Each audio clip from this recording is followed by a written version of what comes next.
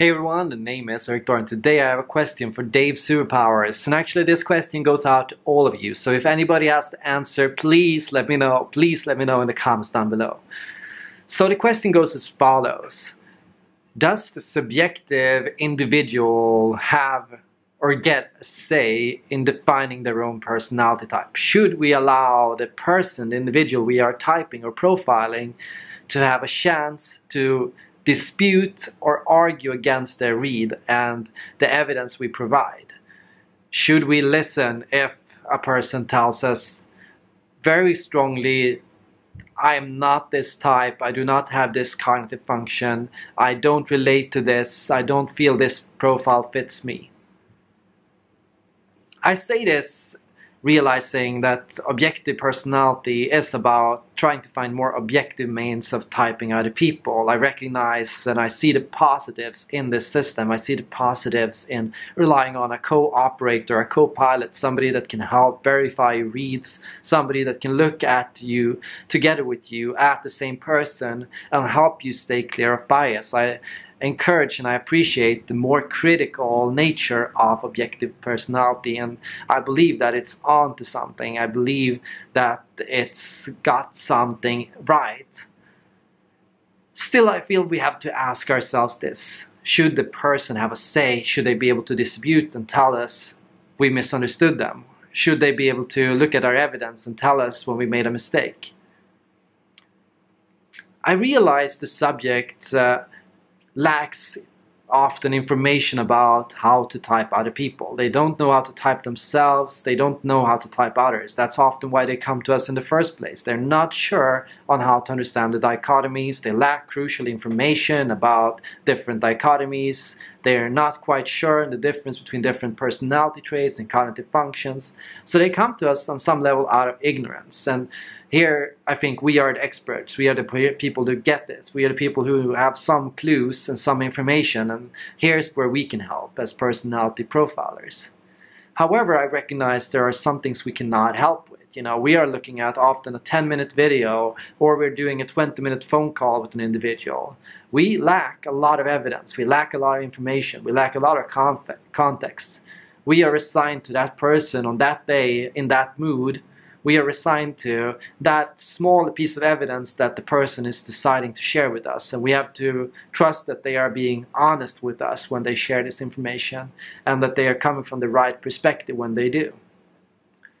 So I recognize that in this they can give us a lot of evidence. They can tell us a lot of things about themselves. They can tell us about what we do, what they like to do, what they often do, who they are in different situations. They can give us a lot of information, but often I find that if information can be disregarded. A lot of the evidence they support to back up their personality profile can be disregarded. A lot of evidence is contextual or situational. Oh, some people say I'm this, or some people tend to describe me as that, and a lot of people think of me as an introvert, and you know, I read this and it's according to that test I got that personality type. But a lot of it is very situational, like we cannot verify or evaluate or determine how correct this information is, or how correct other people are in this view of you. So I recognize that as an operator or personality profiler, you have to be able to disregard unimportant evidence, and we have to recognize when people are bullshitting us. So where I feel I struggle is, as a personality profiler, I cannot assert or say to other people, you are this type. I can say, I think you're this type.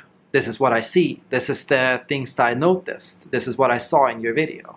But I cannot 100% force my view on another person. And I have to recognize, as a personality profiler, beyond just being a profiler, I'm also a teacher.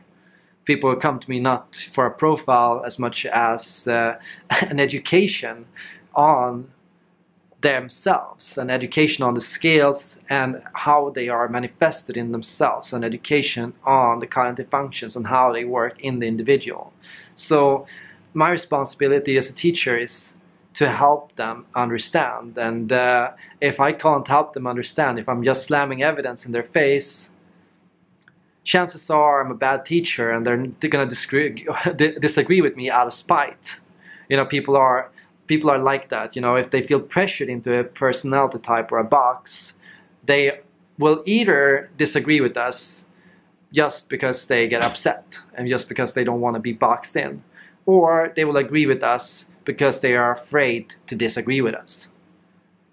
So I recognize I have to be patient with other people, and I have to listen to them and let them understand and let them figure it out and let them have their process, and I have to give them the information, as much information as possible.